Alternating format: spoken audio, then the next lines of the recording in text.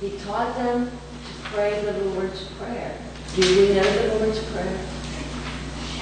We know the Lord's Prayer. And we'll say it today. After the prayers that we say for everyone, we always follow that prayer with the prayer that Jesus taught us. Jesus taught his disciples how to pray, and then he prayed for them. Jesus prayed for his disciples as he prays for us. Jesus prayed that God would protect them from the evil one. Jesus prayed for them to all be one, to live as one, as him and God does. And Jesus also taught them to pray. He prayed to God that the Holy Spirit would come to them so that they would all know his word and that they could teach everyone. But Jesus did not just teach the disciples to pray. He taught us to pray as well. The prayer that he prayed for his disciples, he prays for us probably every day. Let's pray together.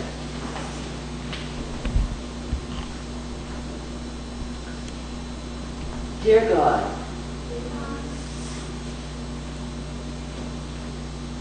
teach us, Father,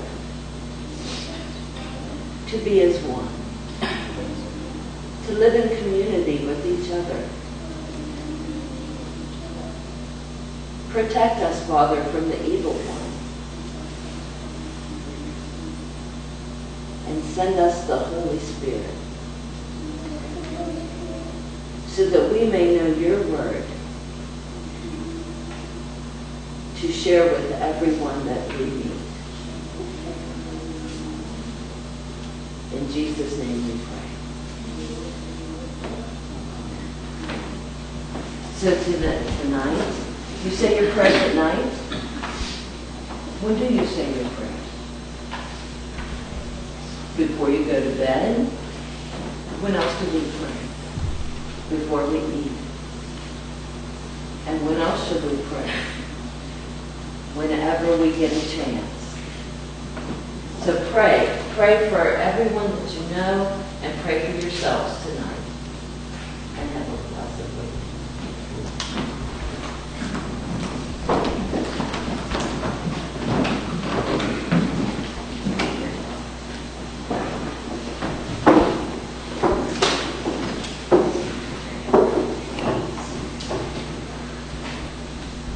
Now we welcome all those worshiping with us over the internet here at Piedmont Presbyterian Church. We invite you to join us anytime that you can in person. Let us turn our hearts and minds to God and ask for the illumination of the Holy Spirit. Let us pray. God of mercy, you promised never to break your covenant with us. Amid all the changing words of our generation, speak your eternal word that does not change. Then may we respond to your gracious promises with faithful and obedient lives. Through our Lord Jesus Christ. Amen. Our scripture reading this morning comes from 1 John chapter 5, verses 9 through 13. Verse 9. We accept human testimony, but God's testimony is greater, because it is the testimony of God, which he has given about his Son. Whoever believes in the Son of God accepts this testimony. Whoever does not believe God has made him out to be a liar, because they have not believed. They have not believed the testimony God has given about his Son. And this is the testimony. God has given us eternal life, and this life is in his Son. Whoever has the Son has life.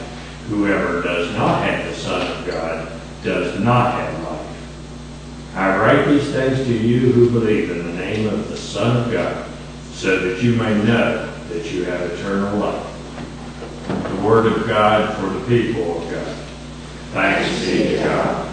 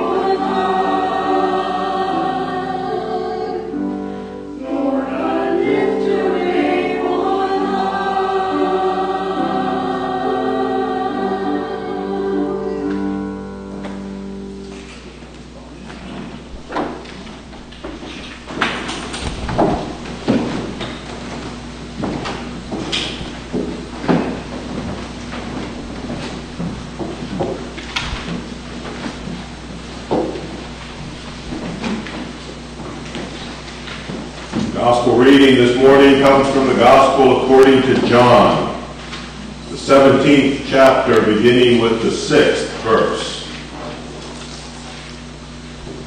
Now you open your Bibles and you dig around and you find that verse, right? Okay.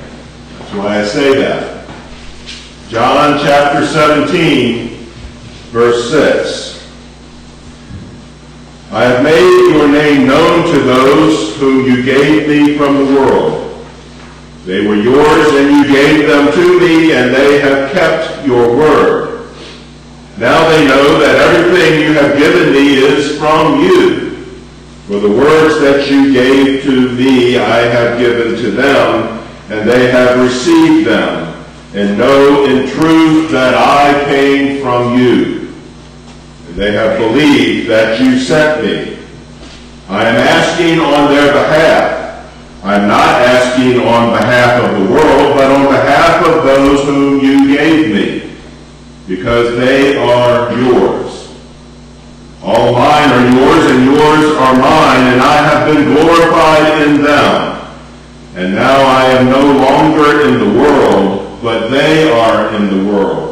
And I am coming to you. Holy Father, protect them in your name that you have given me, so that they may be one, as we are one. While I was with them, I protected them in your name that you have given me. I guarded them, and not one of them was lost, except the one destined to be lost, so that the scripture might be fulfilled. But now I am coming to you, and I speak these things in the world, so that they may have my joy made complete in themselves.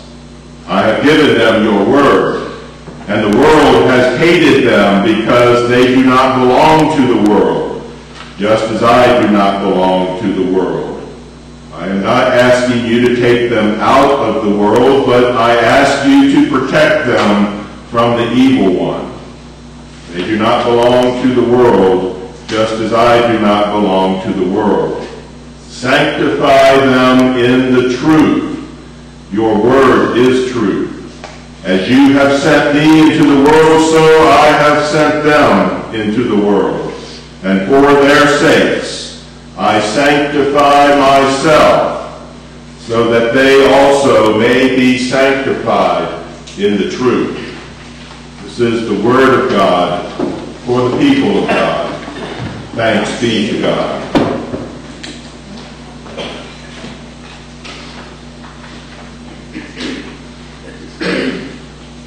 Now, 3 times in this passage, Jesus prays for his disciples and for us. He says, so that they may be. In verse 11, he says, protect them in your name, so they may be one. In verse 13, he prays, I speak these things in the world so that they may have my joy made complete in themselves. And in verse 19, I sanctify myself so they also may be sanctified. And for the last few weeks, we have been in the upper room with Jesus and his disciples as they ate together the Last Supper. And we just talked about the sacramentality of eating together as the body of Christ. This is where that all began. Soon they will leave that place. They will walk across the Kidron Valley out of Jerusalem to a garden, the Garden of Gethsemane, and this is where Jesus will be arrested. Now, Jesus has been making a rather lengthy speech. It started way up in John chapter 14, and he's talked about himself and about God the Father and about God the Holy Spirit, and he's talked about the disciples and our own relationship with each other and with this Holy Trinity, God the Father, Son, and Holy Spirit. And he culminates all of this with a prayer. Now, we are well familiar with the prayers of Jesus. Jesus just talked to the children about that. We pray as he taught us, the Lord's Prayer. we pray that all the time. Okay? When I introduce that prayer, I say, let us pray without ceasing. That is a prayer that we pray without ceasing. And this was Jesus' template for prayer. He said, pray in this way. He said in Matthew chapter 6, pray in this way. And this is the way that Jesus prayed in John chapter 17. Okay, we can find the parallels there. Many of the elements of the Lord's Prayer in this prayer in John 17. He speaks of the glory of God, okay, of God giving eternal life, of God's presence in action in the world, and his protection of us from the evil one. But here in this prayer, Jesus talks in rather lofty terms about his disciples. Okay, they have been given God's word, and they know from where it came or where it comes, and they believe all of the right things about the person of Jesus Christ. They know who he is. But this is probably giving them a bit more credit than they deserve. They were lying around the table. That's how they ate. They laid at the table on that Thursday night in Jerusalem. And Judas at this time has already left the group, and he's gone out to lead the soldiers who will arrest Jesus. And Jesus tells his disciples that to a man they will desert him and leave him to be tortured and to die alone on the cross. Peter himself 3 times will vehemently deny that he even knows Jesus. These are not people who have it all together on the key truths about the person and work of Jesus Christ. But the point here is that we need to keep in mind that Jesus is praying to God in their presence. Okay, they were meant to hear Jesus' prayer as part of this overall speech that as Jesus was preparing the disciples for the events that were unfolding, even as he spoke. This is what Jesus wanted to be true about his disciples. This is what needed to be true. And this is what would eventually be true on the day of Pentecost, when the Holy Spirit indwelt each one of them. And that's what we will talk about next week on the day of Pentecost. Now, Jesus is about to leave the world. In less than 24 hours, he will be dead. Jesus prays that his disciples would be protected in the name. Okay, the very nature, the very essence of the triune God. The NRSV translates this word protected, but it is closer to the word to keep. Okay, the name of God is not going to protect the disciples in any kind of physical sense. Okay, it will not make them safe. They, in fact, go into great danger. They willingly go into great danger, as do many people in the early church. And they suffer and they die because of the name of God. Jesus here is asking that God the Father keep them in God's name, that they abide in this name, that they continue to trust and obey in this name, so that they may be one. They may be one. That they may continue amidst all of the trials and the tribulations and the suffering and the persecution that's coming, that they may continue to be this community of faith, because this is the only way that the mission of God will take place For them and for us, it's the only way God's mission will be accomplished in this world if they and as we are one.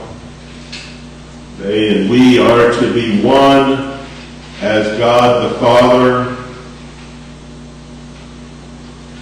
God the Son, who is Jesus Christ, and God the Holy Spirit are one in this circle dance of perfect Trinitarian love.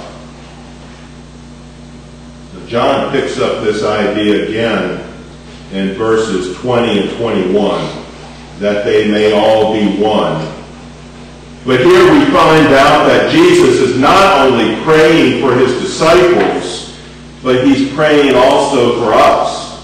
He says, I ask not only on behalf of these, the disciples, but also on behalf of those who believe in me through their word.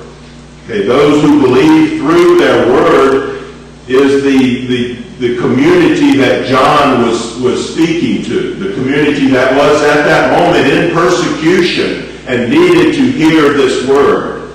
But he's also speaking to us. Okay, we believe in Jesus Christ through the Holy Spirit.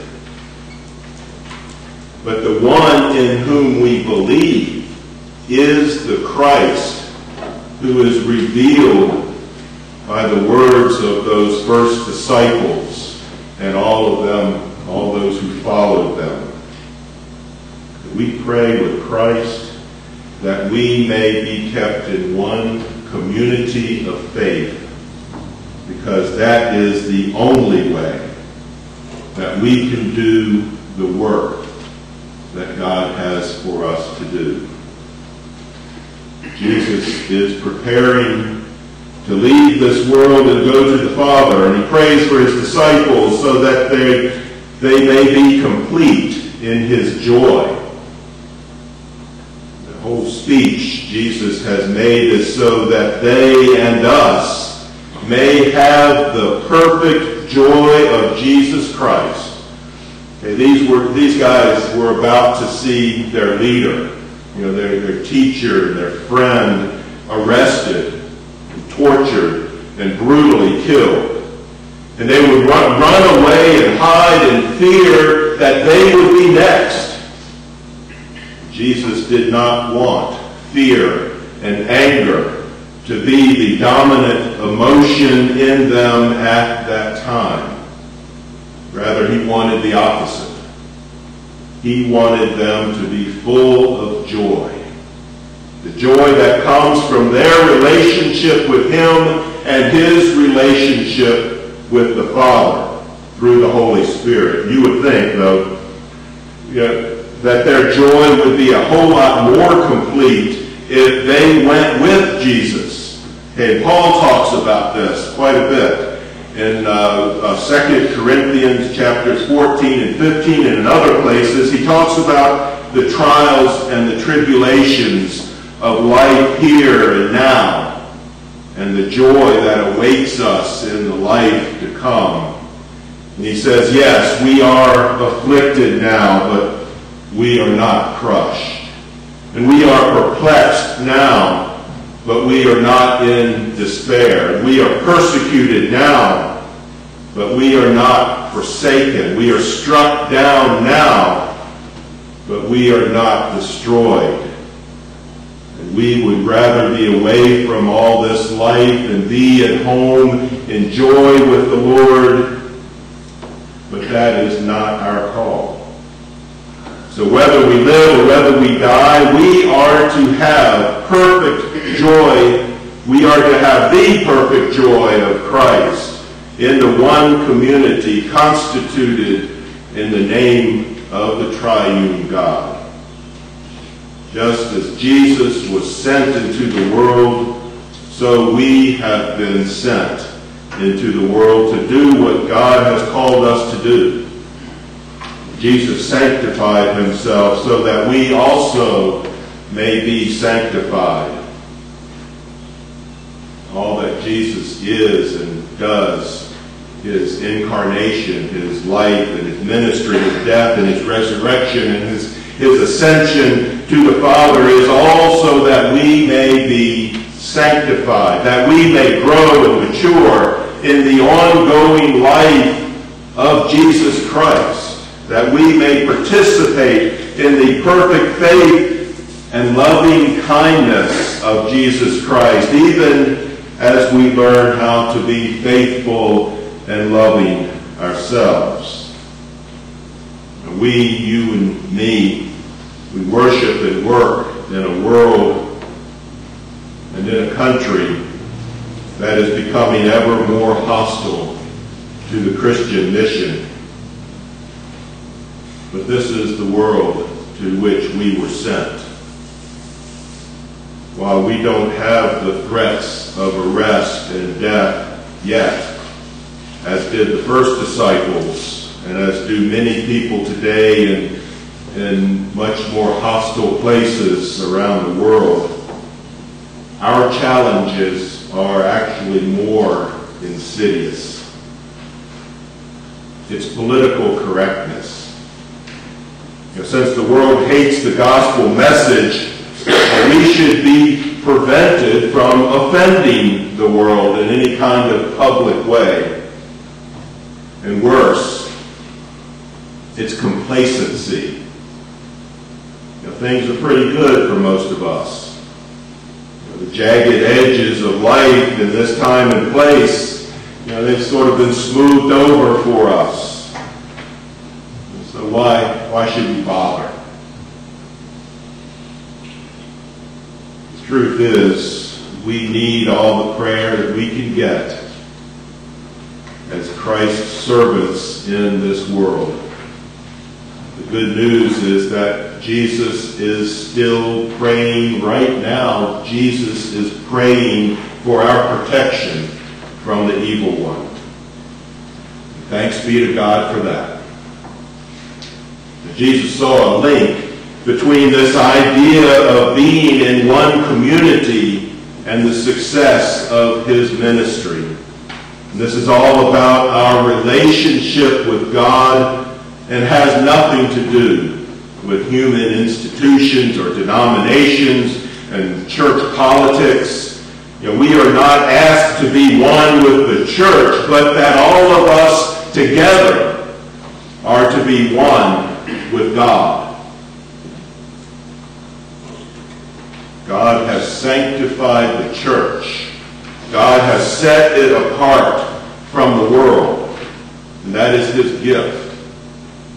But we are still just a community of flawed and sinful people with no more virtue or moral perfection than any other group. But this is where we find support and encouragement. This community. This is where we gather together to hear God's word and to remind each other of God's promises. We are drawn together into deeper fellowship, and we eat together sacramentally. And through the Holy Spirit, we find the courage and the strength to face the challenges that come from living in this world. We are one, together, in joy, being sanctified in Christ, so that we can bear witness to his gospel of grace and love. And all God's people say, amen.